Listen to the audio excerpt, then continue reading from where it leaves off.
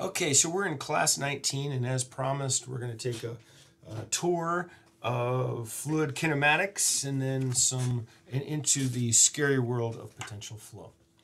Well, in kinematics, remember, is the description of motion. So if we want to describe how a fluid element is moving, how it's motion, we could break it down into 4 different types of motion: translation, skipping to the end, and rotation. But then also the fluid element might change shape and size. So we might have linear deformation, we might have angular deformation. So let's just kind of look and do a little tour of these various things. So translation, we've already kind of covered in the kinematics that we previously did, where we have velocity and acceleration, and it is moving. For linear deformation, that's kind of a little bit more like what we do in mechanics of materials, right? Where we can crush something or at least smush it into another shape. As long as it remains the same like volume, we're going to be okay in terms of our compressibility or incompressibility. But of course, we might be dealing with gases which are compressible. So we might need to incorporate some linear deformation in trying to describe what is happening to the fluid elements. In the angular deformation, okay, so it might it can rotate, or it can actually get skewed, right? And the skew we're really kind of associate with shearing. It's going to happen when things shear. It's going to have this shear deformation, if you might recall that from mechanics of materials as well. And it's a lot of this, in understanding it, it's about the slope that's taking place. And even that slope can be used to try to find what the rotation is. So this is one of our definitions right up here of rotation, is based on dv, dx, and du, dy, and that's where it comes from, right? From this deformation of this element. And we can even look at an angular deformation rate, which is related to viscosity. And if you could notably, if these two if one is the negative of the other, the deformation becomes rotation, right? And that rotation can also be described with the curl. The rotation is 1/2 the curl of v. And so based on that idea of curl, we define this thing called vorticity, which is actually 2 times the rotation, angular rotational speed. And if that vorticity equation is equal to 0, we dub that irrotational. All right, so I say 20 minutes to explain. I'm going to try to do it in less. The streamlining function and the velocity potential function. These are 2 ways. These are ways that engineers and scientists tried to go about creating equations to describe flow. And so they came up with these building blocks that they could put together. Now, we've already seen previously in, I think, like class 6, where we had this, well, that's the continuity equation, excuse me. But based on that, is that based on that? No, not necessarily. No, that's just extra information. Really based on this thing on the right-hand side, we can kind of see that if we want to take like the slope of a velocity vector, right? That we can use this new function that we're defining and use that as the definition, right? Of if we had a function and we took the derivative of it with respect to y, we would get the u velocity. If we took the derivative of this function, we'd get the negative of the velocity in the y direction, right? So it's just an invented function that has this behavior. And then you work backwards to start describing what the function is, right? So hopefully that becomes clear. It's an invented function, and its whole purpose is to serve as this magical thing that's able to describe velocities. And recall this thing that we did below right here. This guy right here, when we were able to we used that and to solve for streamlines, right? So when we wanted to draw a streamline, we took this relationship for the velocity field and we solved it, and we came up with equations for our streamlines. Well, that's what the streamline function is, right? The streamline function describes the flow, right? And we're purposely working backwards with that. So we used class 6 to create streamlines using this relationship, which in effect we're finding this streamline function. And one of the important usefulnesses of this is that we can actually find the flow rate with the width out of plane, on unit width out of plane, excuse me, between the streamlines. Actually, we can find, their values, the values that we set them equal to, can be used to calculate the flow rate between the streamlines. Kind of interesting that way.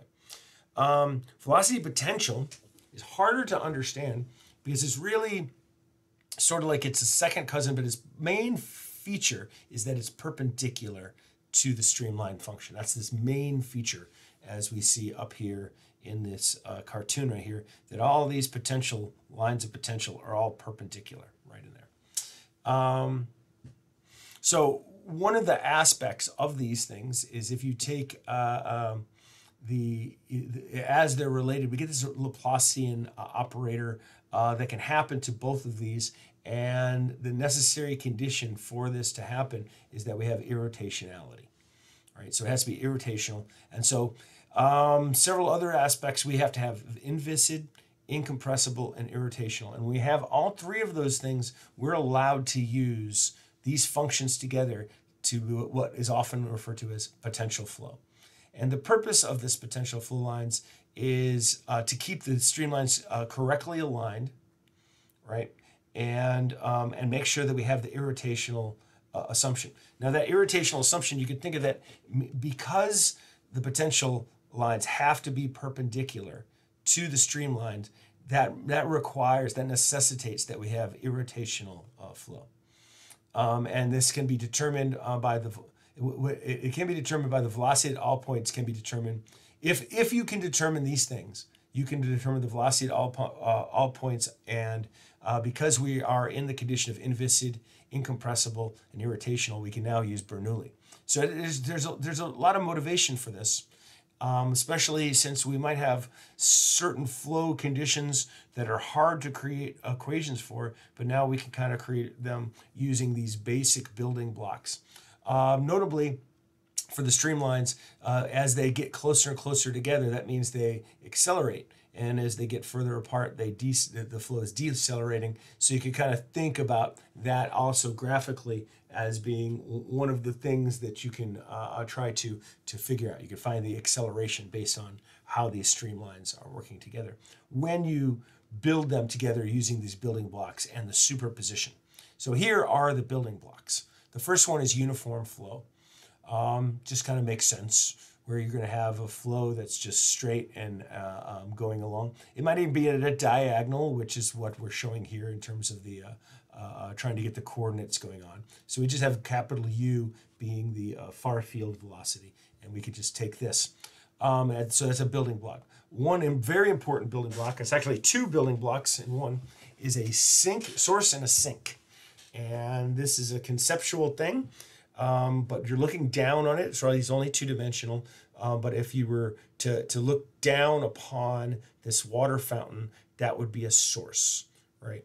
And then if you were to look down upon the sink, it would be a sink, right? The bathroom sink. And we don't know where the water is coming from. It isn't exactly like that. These are actually streamlines and potential lines, and we can use these together when we combine them with other things. And we'll see examples of that in a second.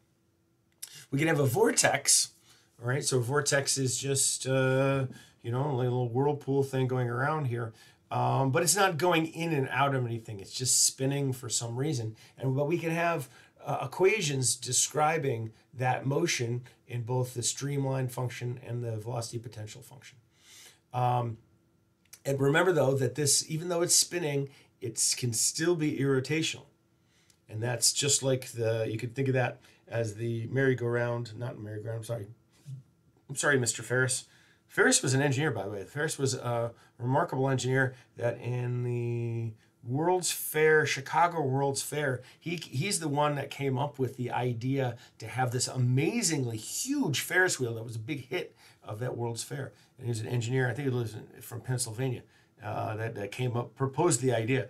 The cars on his Ferris wheel he made were about the size like of almost a train car. That's how big that thing was. But anyway, sorry, I digressed.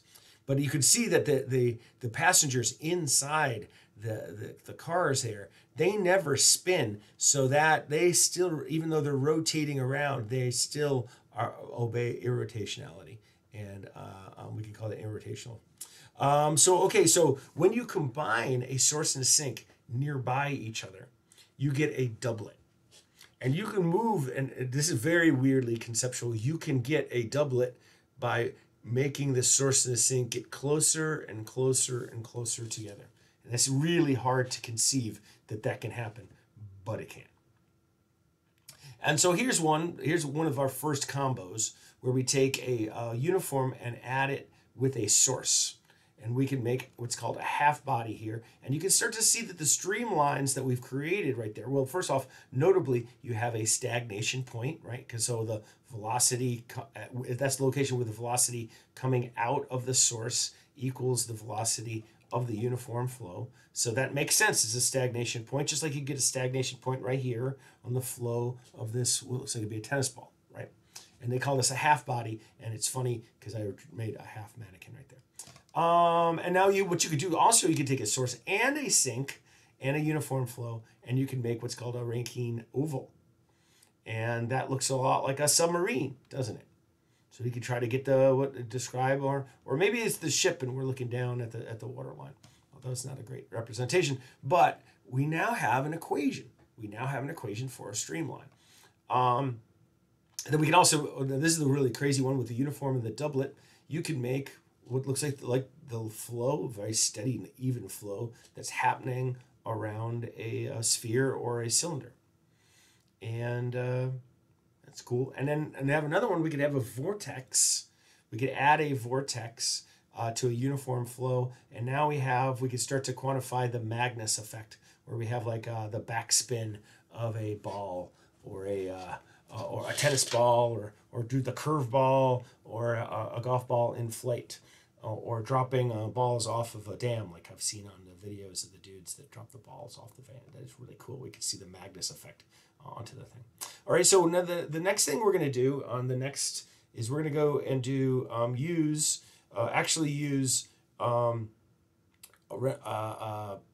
Navier-Stokes, right, to try to show some classic usages of Navier-Stokes in the few few solvable versions of Navier-Stokes that are possible. So you can kind of see what the result would be if you could solve the Navier-Stokes. So that is the end of the video. And by the way, I should point out that I did not understand this stuff at all when I was an undergraduate. And we had a quiz on this in Fluid Mechanics 2. And I made a 0 on that quiz. So that's full disclosure. On the bright note, that's the very next class, which in the room very next door was the midterm for heat transfer, and I broke the curve and aced it, and everybody was mad that somebody had done that, and I never revealed to anyone until this very moment, at least not to my Kings Point brethren. I'm sorry, class of '92.